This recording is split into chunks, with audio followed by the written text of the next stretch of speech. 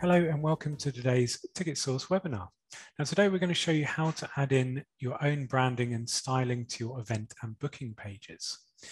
Now feel free to pick and choose which elements of today's session you wish to apply to your pages, bearing in mind that branding is completely optional and versatile, so pick which elements match your own needs as part of this. Now to show you then what we're going to end up with at the end result, here is an example of some booking pages that we can see on screen with the branding applied. So here then we have our Westbourne Theatre and Arts Centre. This has a header image applied to the top of the pages. The background colour has been adjusted to match the branding of the venue, the button colour to a nice gold colour. Here we can see we're looking then at our card view, and we've got the thumbnail image linked to the event, and clicking on the event itself will take us in and show us the poster image that we're going to be applying later. Okay.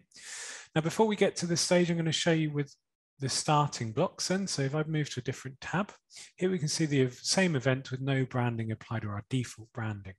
So as said before, you're welcome to use the out-of-the-box branding with the TicketSource banner and logo and the orange button color, but this is how you're going to start your life on your account. Okay. Now to get started then, what you need to do is log into your TicketSource dashboard. Hopefully you've already created your event or in the process of setting up your event.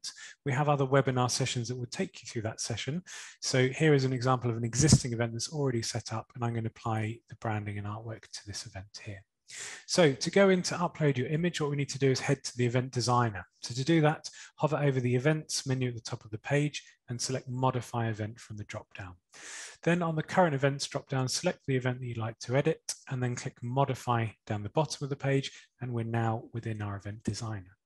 So the images are located under the main event details. So select modify under your event title under the left-hand column.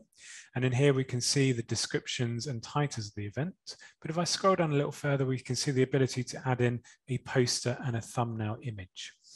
Now the poster image is designed, as we saw before, next to the event description. That's going to be a portrait style image that can have some basic text element on it. It will be visible to the customer. The thumbnail then will be a smaller example image with no text on there, or larger text that's very clear. So to get started, to upload your image, all you need to do is click on the plus icon on the image box, and it will then browse your device to find suitable images. Here we can see a selection of images which we're going to be uploading as we go along. The poster image here in a nice portrait style. I'll also include a link to recommended dimensions or sizes, so you can make any adjustments to images before uploading to the system. But bearing in mind, you can also do some adjustments whilst in the system. If you need to move your image around, then you can click and drag that into view. And underneath them, we have the ability to zoom in and out of your image accordingly. If you make a mistake at any point, simply hover over the bin icon on the right-hand side. You can delete that image and re-upload a new image as you need to. And bear in mind, you can always come back later to upload a later image if you need to. So nothing is set in stone on these pages. So my poster image has now been applied. I'm going to scroll down, use the same principles, clicking the plus icon. And here I've got a simplified version of that image, just with the event title on there for the thumbnail. Underneath then, we've got the ability to upload some ticket design as well. So if I expand the ticket settings, you'll see two boxes very similar to upload a cover image and a footer image to the e-ticket.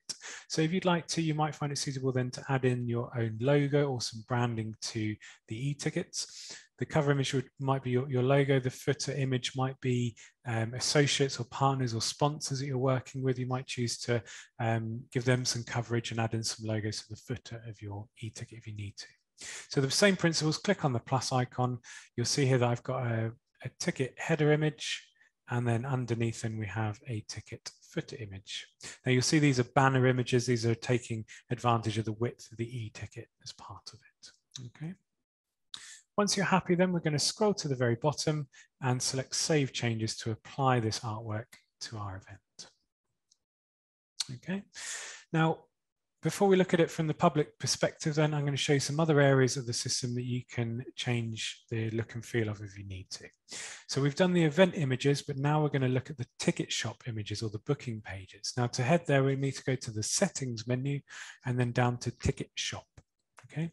In here, then there are a few areas of changing the look and feel of your booking pages online. Firstly, then we've got how your events are displayed on our events.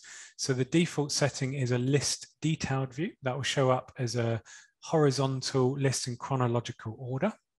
You'll see though there are 3 or 4 other options. We've got the ability to show your events as a calendar view. That would be the date going across the pages and then the time slots underneath. So if you've got a repeat event taking place over a number of days, that might be suitable for you, or time slot ticketing. And we've also got a card view. So we'll have multiple cards along the horizontal axis of the booking pages. I'm going to select, for example purposes, the card detail, and we'll show you what that looks like in a moment.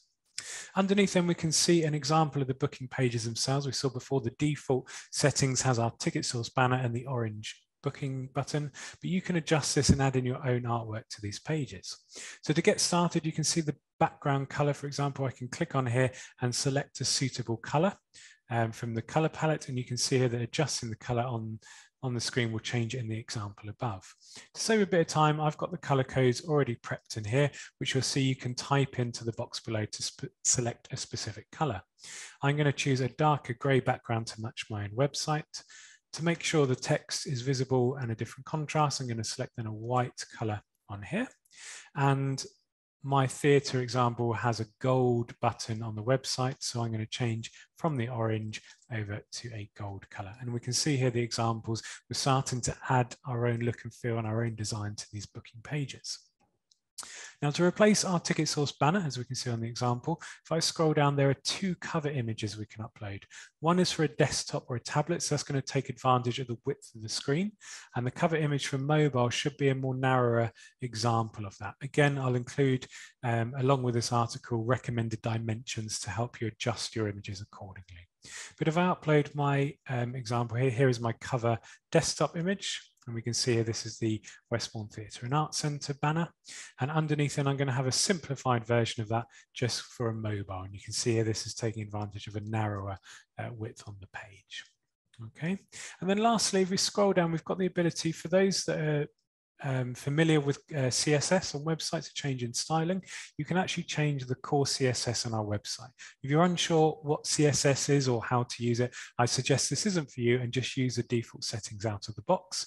Otherwise, feel free to add in your own custom code as you need to. To show you a very brief example, I've just pasted in here the ability to hide the default organization name because that's already catered within my image. So I don't want that doubled up on my pages. Okay.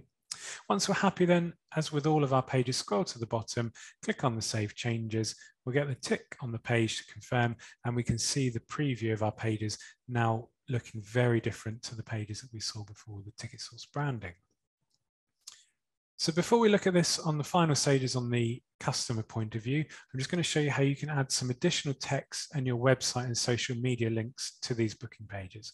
You may have already been in here before or done this, but if you head to Account and Account Settings, you'll see here at the top of the page the ability to add in the organization description. So it's a great tool just to put in a couple of paragraphs about who you are and what you do. So I'm pasting that in there. And if we scroll to the bottom, then you have the ability to put in your own web URL and social media handles. So that helps the customer just find out a little bit more about you or go onto your own pages to find out more about other things that you're doing around and about. Okay. So scrolling down, saving changes on this page, and these are all of our changes applied. So what I'm going to do now is I'm going to move to our online booking pages. Just to remind you, this is what we started off with the TicketSource branding and look and feel. If I refresh that page, we'll see now that all of this artwork has now been created. We've got this lovely header image at the top of the page. We have the event description. We have then our links to our website and social media on there. We have our event thumbnail image, and clicking on the event description will take us in to show us our post image. So we can see it's a massive transformation. It adds a bit of personality to your booking pages. Do bear in mind that you can also embed our booking pages within your own website. There is code within your publicize events section. So feel free to play around with your own artwork, put in your own stamp on your booking pages. Bear in mind, we're always on hand. If you need any assistance with it, you can contact us via telephone, email, or online chat. We've also got a knowledge base article, and we'll be doing some future webinars to kind of show you around some more areas of the system. So do check out for that. Thank you for joining today's session. I hope you enjoyed it. Take care. Bye-bye.